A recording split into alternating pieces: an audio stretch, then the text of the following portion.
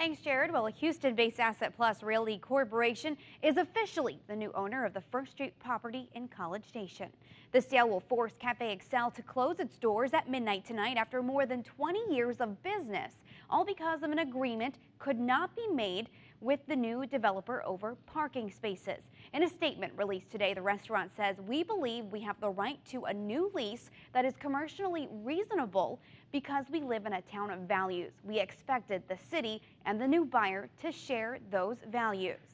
Asset Plus will build 100 residential units, 6,000 square feet of commercial space, and 300 on-site parking spaces.